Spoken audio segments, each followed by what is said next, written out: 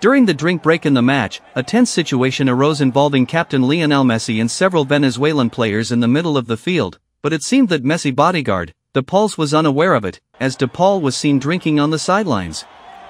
It's unclear how it started, but Messi faced confrontation from Salam and Rondon. To make matters worse, Venezuela player number 10 Soteldo appeared to be trying to provoke Messi as well.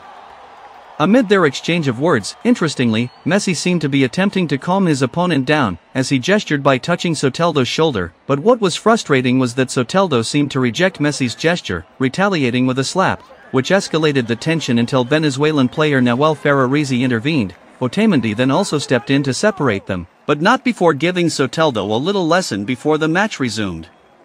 Unfortunately, Argentina failed to capitalize on various opportunities due to the strange condition of the pitch, which was waterlogged, making ball circulation difficult.